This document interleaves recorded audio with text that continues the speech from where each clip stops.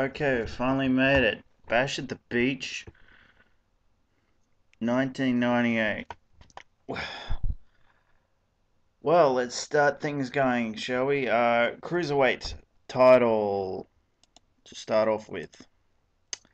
Ultimo Dragon versus Chavo Guerrero. High flying classic, I'm sure. But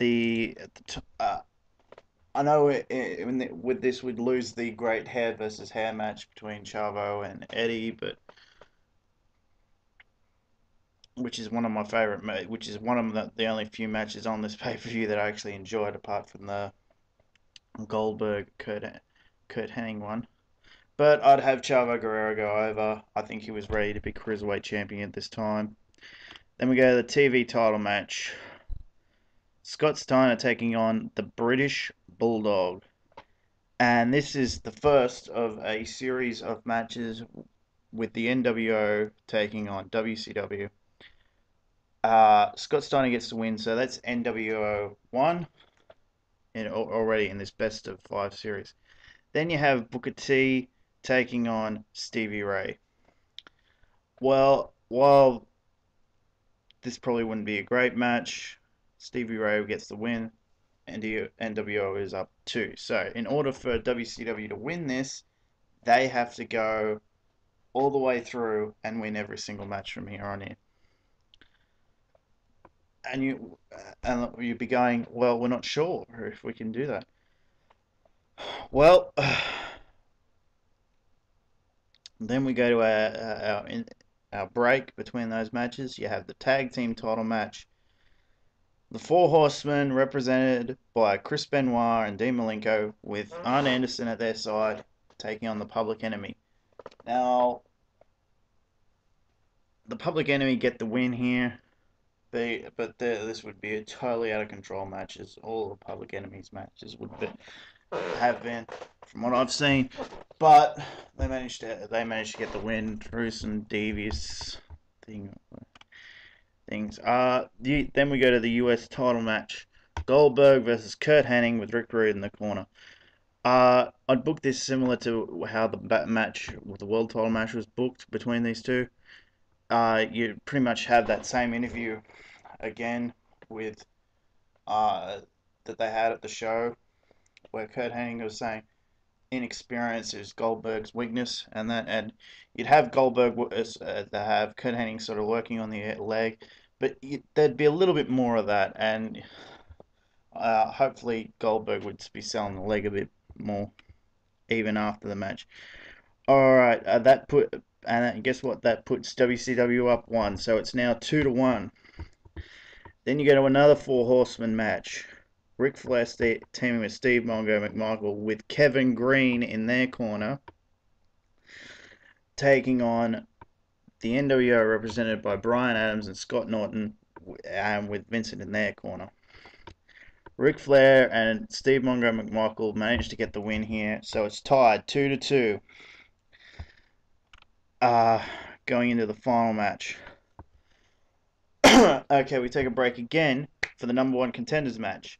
Raven versus Sting, and this is fought under Raven's rules. Now, I would have had Raven win some sort of match to get that stipulation added, that it was a Raven's rules match.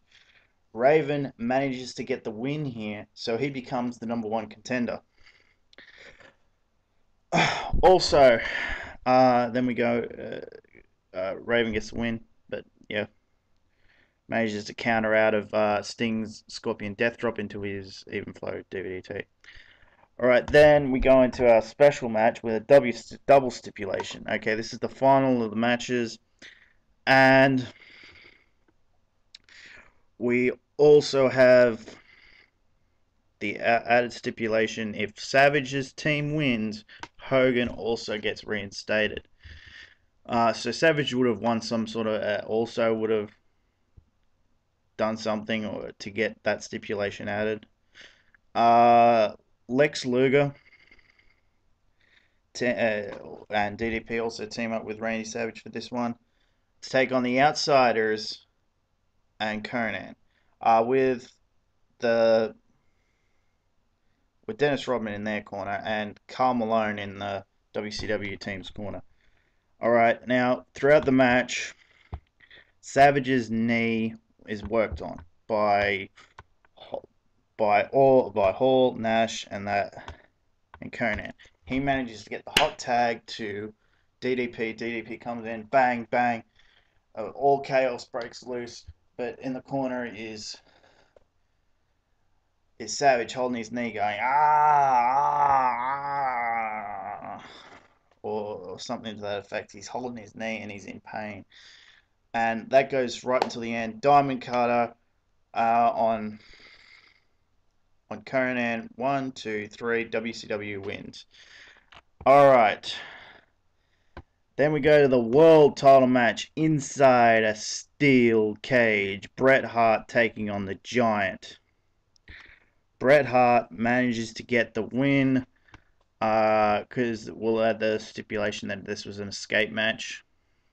Bret Hart manages to escape purely by the fact of his speed. You can the Giant is still in the cage and he's like, I can't believe this.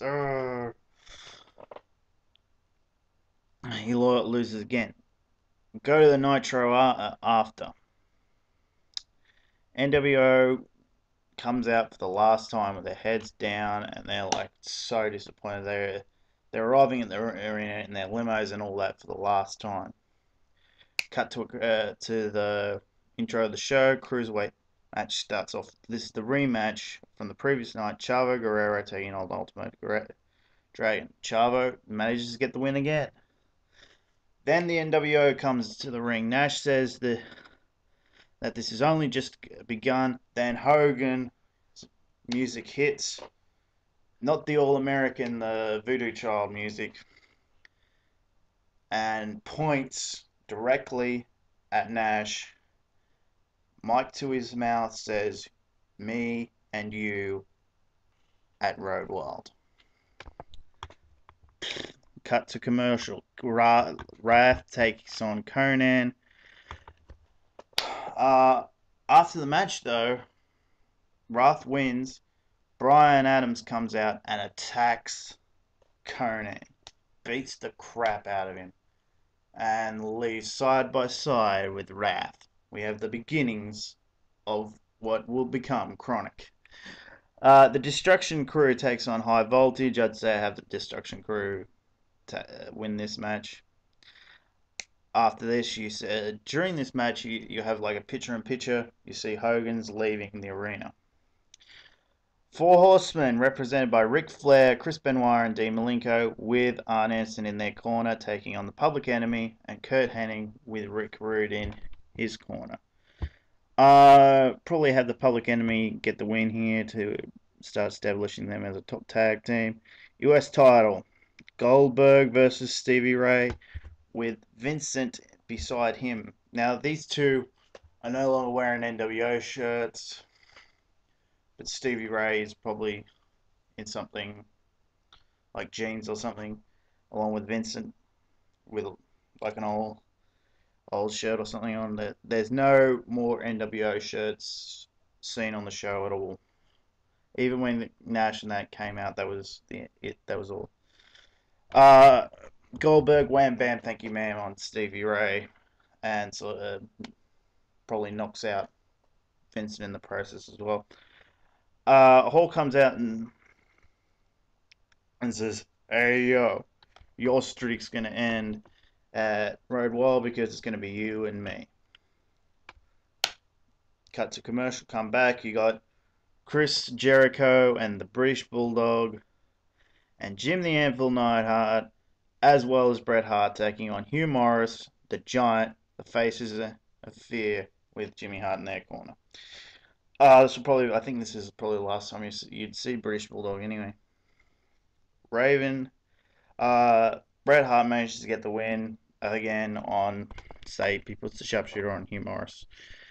Raven comes out and says, don't you forget about me and you at Road Wild. That's it, people. That's the end. Oh, this is going to be a longer video than usual.